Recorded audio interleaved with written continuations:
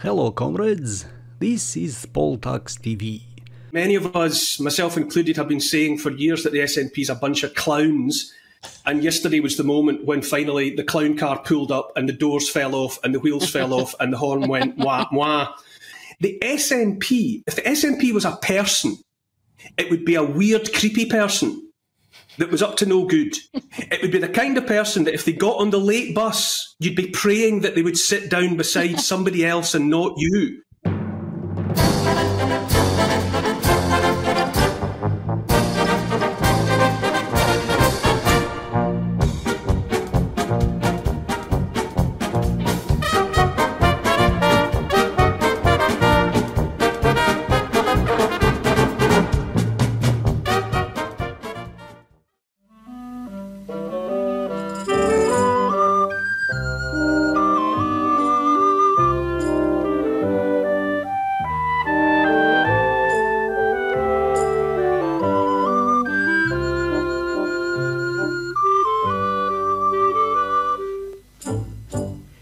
Far across the empty reaches of space, sitting out among the stars, minding its own business, there was a tiny little planet called Yookay.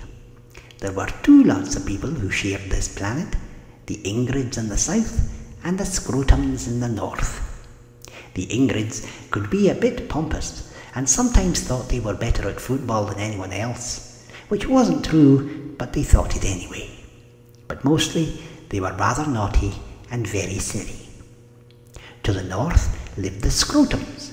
They could be very mean and were always complaining about the Ingrids, and they lived on iron brew and used their bottle tops to buy methadone and chips. There were two other planets nearby. On the left were the Euros. They were very bossy and liked telling other people what to do. On the right were the Yankers. Some of them were nice, but a lot of them were fat and noisy. Most of the Scrotums didn't mind the Euros or the Yankers, but some of the Scrotums really didn't like the Ingrids. And over time they joined together and made a gang all on their own, the McDaleks. And they were led by a mean girl called Nicola McDavros. She didn't want to share the planet with the Ingrids. She wanted to be part of the empire of the Euros and liked the idea of them telling the Scrotums what to do in return for lots of bottle tops.